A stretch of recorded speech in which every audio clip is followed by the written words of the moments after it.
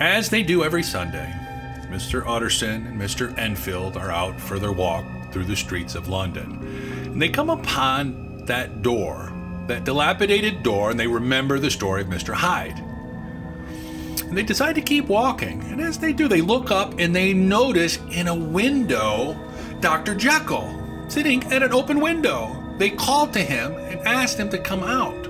Dr. Jekyll says, "I cannot come out. I'm going to stay here, but I can talk with you through my open window."